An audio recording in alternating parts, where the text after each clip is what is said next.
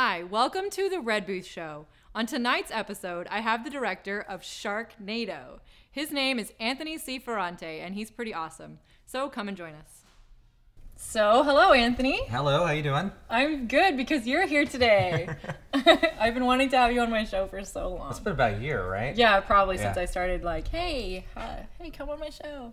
But I'm so happy because your movie, has become just like a total phenomena. Sharknado. It's amazing. It's been a very weird 2.5 years. This little tiny movie we did that no one ever anticipated it doing anything, and it just kind of blew up into something. Yeah. And it was all kind of grassroots, and then people found it, and then it became what it is. I remember when it first came out, it was like people were just talking about it. Did you see Sharknado? Obviously the whole concept of it is hilarious in the first place because it's about tornadoes filled with sharks. Well, waterspout tornadoes filled with sharks, right? Yes. Yeah. Well, with that, and the concept is kind of basically morphed into the idea that it's not sharks, it's not tornadoes. It's the villain is a Sharknado, so the rules are whatever we make it to be. Like, how did you even think of the shark and tornado concept in the first place? It's been a long process, but I mean, I was writing a lot of scripts for Sci-Fi and that's right, for Sci-Fi Channel, right? For Sci-Fi Channel. That's and right. My occasional writing partner Jacob Hare and I were trying to come up with some pitches, and one of the pitches was Sharknado, and it didn't go. They didn't bite at it at first. And then I was writing a Leprechaun script for them, and the title just tickled us, so I just kind of made a reference to it in the Leprechaun script about them trying to cover up the Leprechaun thing, and they don't want to have what happened in the town over. Remember Sharknado? They never lived that down, something like that. And then they decided we got to make this, and then suddenly they're making it, and I'm doing the movie. I was a horror guy. I was doing horror films, so I was the least likely person to actually direct a movie called Sharknado.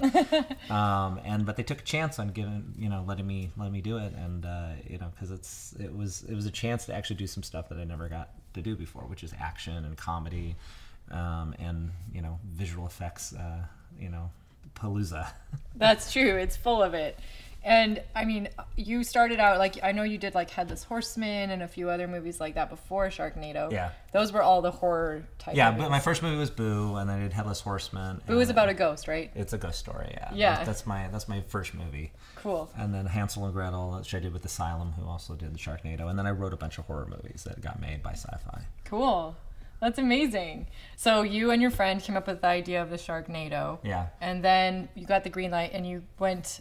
And did you decide on casting and everything? No, I mean, I was brought in later into the process. Thunder 11 wrote the screenplay for it, who has worked with Asylum before. And at the time, when they were trying to cast it, they were calling it Sharknado, but no one wanted to be in a movie called Sharknado. And so then they changed it to Dark Skies, and then people going, okay, I'll read the script. But I mean, no one wanted. I mean, it's weird. No one wanted to be in the movie. They went through a laundry list of so many different actors. I mean, and across the board, not just your action heroes. I mean, they were talking to comedians and all. Like Steve Guttenberg was at one point, and then I had a long conversation with Crispin Glover. I mean, can you imagine Crispin Glover as Finn Shepard? It would be a different type of movie, but it would have been interesting. But then when they said, Ian Ziering's doing it, it's like, why didn't we go to him from the beginning? Because it was just the obvious choice. He fits so perfectly. Yeah, it was like the moment they said his name, it was like, okay, that's the guy. I mean, that was it. But that's how these things happen. We got John Hurd and Tara Reid. I mean, it was a really great cast for a movie like this. Yeah. And then day 3, when they suddenly started finding out it might be called Sharknado, it was like Frankenstein's monster with the pitchforks and flames. Like why are they calling it? No, that wasn't that. It's like we got to have them change the name of this. We can't have it called Sharknado. But that's why it's so cool. Well, no, I know, and I said, look, just you guys have to trust me. If they do call it Sharknado, which I mean, they change a lot of these titles all the time. So it's like, if they call it Sharknado, trust me, it'll be a good thing.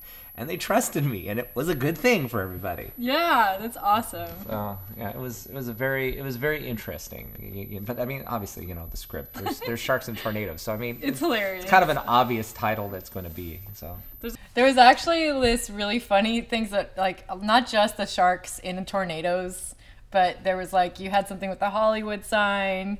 Well, if you're going to destroy Los Angeles, you got to destroy Los Angeles. I mean, period. You gotta find a way to do it. And actually, when the script when I got the script, it didn't have the Hollywood sign in there. Oh, okay. And I was like, well, we got to destroy it somehow. And then the idea was, let's like have it like destroy somebody and smash It was somebody. so hilarious. And that was actually Robbie, my buddy of mine, and we do some of the songs for the film. Oh, the guy that was the teacher on the bus? Yeah, the bus driver. Yeah. Yeah, so it was like, it's interesting. There's certain destruction in these movies, and sometimes the destruction isn't the tornado that kills them. So I think that's what I kind of like about it. Funny. I thought it was hilarious. I thought my mom always said Hollywood would kill me and then splat. So it was fun. I mean, Los Angeles is hard too, because I mean there are some iconic places, but it's not as rich as something like New York, where you have Statue of Liberty, Empire State Building, Times Square. I mean, there's a lot more stuff. Yeah. If you're from LA, you know certain things, but if you're not from LA, you don't. You really know that. You really know Hollywood Boulevard and probably the Hollywood sign. Yeah. So. Yeah, it's true. But I love that we got to do the Santa Monica Pier with the Ferris wheel. That was amazing. The whole Ferris wheel coming in, like crashing into the hotel. And that was so. That was another thing too. It wasn't they had it on the poster, and it wasn't in the script. I went to the producer. I'm like, you have this on the poster. We have to put this into the movie. And it's like, okay, figure it out. It's like, all right. And because I actually get hung up. I guess it's because of my background in journalism. Sometimes, like when the posters don't emulate what's in the movie. Yeah, no, you're right. It should. And there's in the third movie they did the poster and they amplified the space element that might be in or may not be in the movie. And I'm like, oh, we got to embrace this a little bit more then. That's awesome. Yeah, I loved watching that because obviously, I live in LA and going down to Santa Monica Pier and then seeing like that this is all set in the Santa Monica Pier. Yeah. It's really funny. Yeah, there's some great effects in there. I mean, some of that rolling Ferris wheel I think is just as good as anything in a big studio movie. Yeah, it was. It was really good. And I thought it was funny that you made jokes too about living in Beverly Hills. A lot of those were thunder. Those were thunder jokes. I think though everybody understands I hate the 405. I mean I think everybody's been. Doesn't everyone? Yes. Yes. Yeah. Yeah, and that was also too. It's always trying to figure out the trajectory and trying to make sure the logic works, so people don't go, "Hey, you can't be from there." But look, 24, the Kiefer Sutherland show was always all around Los Angeles, and none of it made sense. If you're from LA, it's like, wait a minute, how can he be here and then be in Valencia? Yeah. Wait a minute, he just destroyed Valencia. Yeah. Santa totally Clarita. True. So yeah, it's you gotta take a grain of salt. We tried to again adhere to that in 2 and 3 as well, especially with New York, but. You gotta take a leap of faith a little bit. That's right. You're already on Sharknado 3 right now. Oh yeah. That's amazing. And you guys are editing. Yes, we're in the editing bay right now, and it's these movies get made very quickly, and by the time we're done with 3 and it's airing, it has been 2.5 years, and we have made a trilogy of shark movies. That's so funny. Well, you've made already done the first one and the second one only in the last 2.5 years or something. No, all 3 of them. I mean, by the time when all is said and done, it'll be 2.5 years for all 3 movies, because we started January of 2013, and then the summer it aired, and then we shot the last one in January, and it aired in the summer. Now we shot this one in January, and it's going to air in a couple months. I remember when you were shooting Sharknado 2, and it got featured on TMZ, and they were all in New York with the bus and all this stuff, because of course the first one came out and it was a total hit phenomenon, hilariousness. And then you had all these other casts that wanted to be in Sharknado 2. Yeah. So then your Sharknado 2 cast became totally amazing. Yeah, well, it's strange too. Is I would have never figured from the first movie, because we were talking about crazy things in the first movie. Well, what if we shot on the tram at Universal Studios and we did this and it's no, that can never happen and all that stuff. And then when we were talking about 2, one of the things we wanted to do was do something at Citi Field. We wanted a baseball thing. And literally, everybody was saying, Major League Baseball will never let you do this, and it's never going to happen. Well, we got to try, because there was a lot of support from the sports community, and we really wanted to do something with Major League Baseball. And I mean, it was down to the wire. And finally, Met Stadium, when we were in New York, I said, "We'll do it. Let's do it." And we shot at Met Stadium. That's amazing. And that would have never happened on the first movie. And then in the third film, Universal Studios Orlando. Because it's part of the NBC Sci-Fi family, they're like, why don't you guys shoot here? And so kind of full circle, because in the first one I'm saying, why don't we shoot Universal Hollywood? And so we actually shot at Universal Orlando as Universal Orlando, and they let us do some destruction at the park, which is kind of unheard of Wow. with these movies. I mean, normally they just wanted to all be like, hey, here's a love story at Universal Orlando, and here's like, hey, can we have the roller coaster slam into this and do this and that? And it's just, as long as the sharks are doing it, then it's no problem. That's awesome. And so that was actually really fun. They gave us the run of the park. It was it was Wow. an amazing experience being able to do things that I don't think a lot of productions have ever been able to do there. Because it's not like, I mean, there's lots of sci-fi movies, but this Yeah. was like, it's almost like a cult classic already.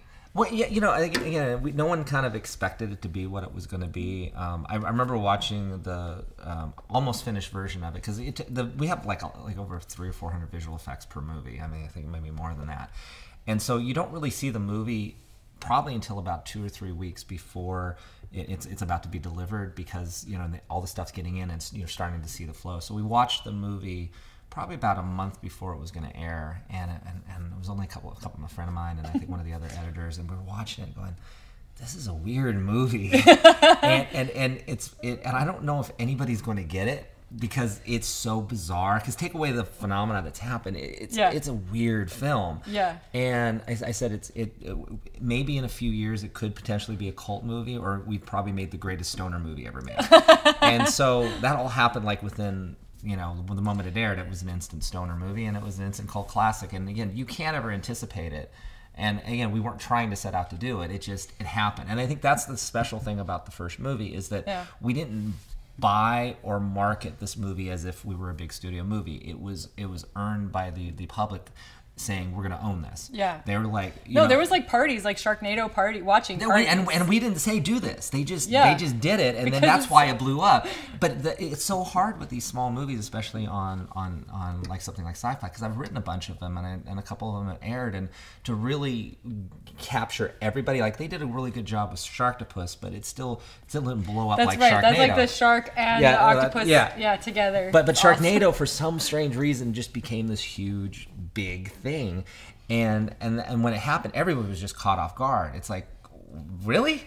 It was like, did this happen? It just was kind of like an out-of-body experience, because you have big movies that came out that summer like Lone Ranger, and everybody was talking about Sharknado, a TV movie, and they had like $200 million to market Lone Ranger, and we had zero practically. So it was very strange to see this thing just continue to go, and but like it's very, very cool, because I actually got to make a trilogy. That's amazing. And how often can someone say they've directed a trilogy of movies? Yeah, it's so funny. Well, like when you were shooting Sharknado the first time, before you knew it was going to be this huge hit, were you like going for the like sort of ridiculous stuff, like when the shark comes flying in from the ocean into the bar? Yeah. Yeah. Well, no, the thing was the goal was to ground everything in the characters. So everything is taken seriously as much as possible with the characters, unless it's someone that was comic relief, like John Hurd. Right. John Hurd gets a little more leeway, and Judah Friedlander in the second one gets a little more leeway. But if everybody's playing it like camp and over the top, then it falls apart. But if everybody is earnest and serious and treating it like it's a regular earthquake, or it's an alien invasion, or whatever it is, then that sincerity kind of translates, and then you can go even further with your villain, which is the Sharknado. You can do crazy stuff, and that makes it even more funny. Yeah, so I think that was how the balance kind of worked, because Robbie, who saw the rough cut, who played the bus driver, he told me it's a movie that doesn't know it can't do that. And I think that's the fun part, because it feels like we're trying to do a $200 million movies, and sometimes we're coming up incredibly short, but there's this earnestness because we're going, we don't care. We're going to do it. I mean, because the structure and the amount of stuff that we crammed into that first movie there's enough stuff in there for 3 of these movies. And we just said, we're just going to go and make the best, biggest, craziest film. And Asylum, which was really great about it, they just go for it, try it. Because I've worked with some of the companies that make these movies, and they have a very finite budget, and they don't necessarily want to go crazy with it. They want to be very compartmentalized. Okay, we can do something here, and that's a smart way of doing it. But this one, we were just unhinged. We just like, let's do this. Hey, let's throw this out here. Let's do this. And that's, I think, added to the charm of it, because it's just like you're watching it going, this thing doesn't stop. Yeah. I mean, this movie is just jam-packed with stuff. I know, when you had like the chainsaw near the end, like I was like, he's literally like buzzing in half, like giant sharks flying at him like with a huge chainsaw. That was awesome. Him going into the shark too. That was another one I didn't know we were going to get past, because in the original script, he was on the ground and then the shark chomped at him and he went into the shark. And I'm like, no, it has to be like a, martial. It has to be like a martial arts movie. It's like, here comes a shark and he jumps up in the air and then he gets like swallowed. Spinning with the chainsaw. And we got away with it. I was waiting for them to go, you're not going to have this in this movie. It was awesome. And that became the thing that everybody kept airing over and over, like when the promotion of the first movie. And that was actually something Ian came in as a favor in post to do for me. He got on green screen because we never got the shot where he was going into it. Yeah. So he came in as a favor, did the green screen shot. That was cool. And then Karma came back, and that was the shot that everybody was talking about. Amazing. So it's so funny. It's so well. Congratulations for your success, and thank you. It's so exciting, and I can't wait to see Sharknado 3. Sharknado 3, July 22nd on Sci-Fi. On Sci-Fi, okay, good. Yeah. And didn't you have some theatrical releases too? That there's been a couple riff tracks. Usually about a couple weeks after it airs, they do a Fathom Events screening. That's really awesome. And then the other thing too is Robbie and I have actually done a lot of the songs for the movies, and you can find that on iTunes under the band name Quint. That's right. Yeah. No, you're like just this amazingly talented director, and you also are a musician, and you create these songs. And his songs have been in all the Sharknado movies since the very first one. We wrote the theme song. That's right. The Ballad of Sharknado. That's right, where they're like shark, and it's like this whole. It totally reminds me of like a like you were saying, like an old like 80s sort of rock sound. The whole thing it came from was like one of my favorite theme songs to a movie was Pet Sematary by the Ramones. It's like, I don't want to be buried in Pet Sematary. I don't want to live my life again. It sounds similar. And so it's like, okay, well, if the Ramones are around, what kind of song would they write for Sharknado? And that's kind of where it started. It's like, well, we need to write this sort of kind of power punk kind of song. And it was actually really easy, and it was really bizarre how fast that song came. It was like, go, go, go, go, go, run away from the Sharknado. It's your greatest foe, foe, foe. Don't want to get eaten by a Sharknado. It was really cool. And Robbie is just an incredible musician, and so he produces the stuff, and it just makes it sound so good. And that was, again, everyone's going, oh, don't do that. That's too cheesy. Don't do it with the song. And I was like, no, the song was great. We got to do the song. The song is great. And now we got like this song, and it was nice. And that's just one song. You've done a couple songs now for the show, for the movie, right? 1 and 2, I think total. We probably have about 5 to 12 songs. No, 9 to 12 songs in there. Wow. I can't. I know we reused a couple things on the second movie. Cool. And then we're gonna probably do a couple more for this one. And what's the name of your band again? It's called Quint. Okay. Because of the character, Robert Shaw character from Jaws. Okay. But when Robbie and I have done music on my other movies, the joke was we would rename the band each time, because the idea is the band broke up. So like the first movie was the Black and Blues Reviews. The second movie was Toothless Jimmy and the Applejack Kids. And the third one, it was the Gingerbread Men. And then Quint happened, and it's like, I guess we're Quint now. because people know. Yeah. Because again, we never thought this was always just like a side thing. It was just, let's have fun, let's put this stuff out there and see what happens. And it kind of took off a little bit, so we're just keeping the name Quint, and that's the sort of gag. So it's very cool. Yeah, that's a good problem to have. We're becoming too famous with this band name, so I guess we can't change our name now. That's not bad. Yeah, well, I mean, look, you don't want people, and if we're actually putting some of the other stuff out too that we did under the Quint name now too. Cool. But I mean, it's really amazing that you're able to write all these songs and make movies, and I know you even came from a background of doing special effects, so you're like super talented. It's so awesome. You gotta keep it. You gotta know how to do different things in this business. But the music's the fun thing. I mean, it's like whenever you get a chance, you get to do the fun little bits and pieces of stuff. So it's like, if you can do it, you do it. But the reason why we did the music wasn't because like, oh, we're gonna do music. It's that when you're doing low budget movies, you can't afford to lice really great songs. Yeah. You probably are lucky to get $25-$50 a song to do it, and a really good song is like $500,000. Yeah. And so and the stuff that you can license, I've licensed from friends that have great music, but there's specific things like on Headless Horseman we wanted bluegrass and gospel and stuff, and some of that stuff is really expensive. So we'll just do it ourselves, and it was kind of out of necessity, not because we wanted to, shove a song in there. Amazing. Well, it's all worked out really well. Yeah. And the other thing that's going to come out July 22nd, I'm writing the Archie versus Sharknado comic book. Oh, that's right. I heard about that. Yeah. So they're actually going to put out the book. Yeah, Sharknado with Archie. It's Archie versus Sharknado, which is something I was pushing. I was talking with one of the artists last year at Comic-Con. I was like, well, we got to make this happen. So we kept pushing. Yeah. And so it's basically kind of getting a chance to direct sort of a half of a movie, because the events that are happening in Sharknado 3, this is like a side story, because Riverdale's actually on the East Coast, and the East Coast is hit in Sharknado 3. So I'm getting to tell sort of a side story, and I keep thinking there's nothing left to do with a Sharknado movie, and it's like, oh, what if Betty and Veronica does this? What if Archie does this? So it's actually been a really fun the Archie experience. comics too. Like, that's so awesome that you decided to use the Archie comics. Yeah, I'm glad they worked it out, because it's gonna be pretty awesome, and it's also tonally it kind of sort of fits. Kids really like our movies.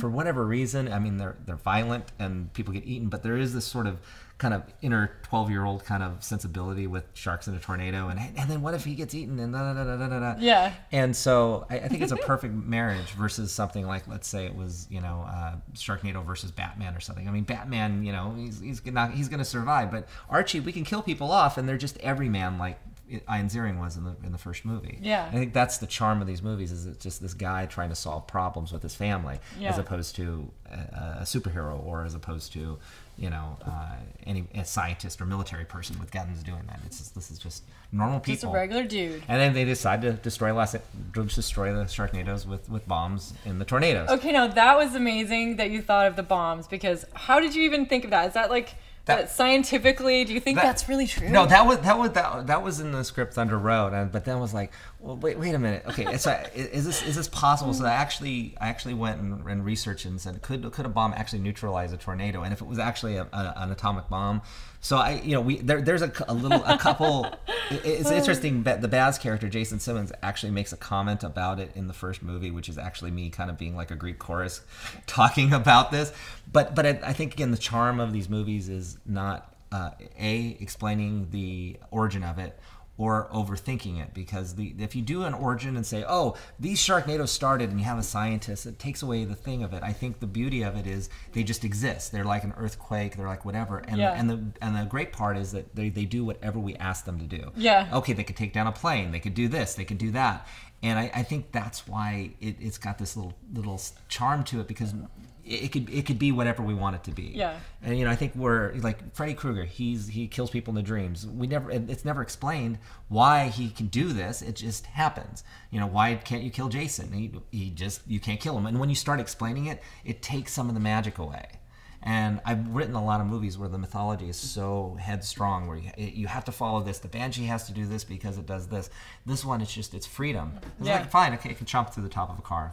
And it's not a shark. It's a Sharknado shark. And then you're like, let's have sharks falling into a old folks home where there's all these old people running out of the pool. And it's just so funny. It's the most ridiculous and amazing movie series that I've ever seen. You. Yeah. And so now after Sharknado, do you have plans for the future?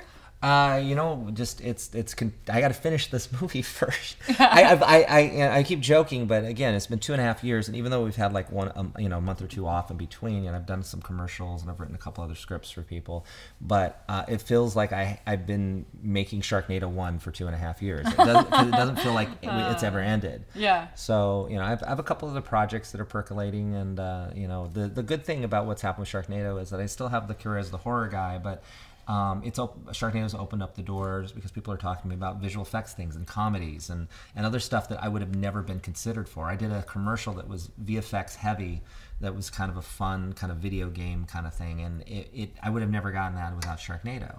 And I did a VW campaign that hasn't come out yet that has nothing to do with visual effects or horror or science fiction. And it was just this funny thing, and it was actually great to get a chance to do that. And I've always liked comedy and horror, but I'm always lean toward the genre. Mm-hmm. So I think that's the great thing and the gift from Sharknado is that it's like, look, if I can do Sharknado for a couple $1 million, imagine if someone gives me $100 million to do a studio film. It's like we've proven we can make blockbuster movies on a price tag, Yeah. And I think that's where the industry's going, because you can't have people making $300 million movies. You have to have people making 75 to 100 million. So you bring somebody like me in with, that kind of budget and schedule. It's like you're going to get more, because I know how to do things, you know, economically and fast. And still really funny and Yeah, entertaining. and still fun and exciting and crazy. And Well, I hope you get one of those studio $75 million I'll take budgets. it. I'll take it. I'll take whatever. As long as you can connect to the material, it's like,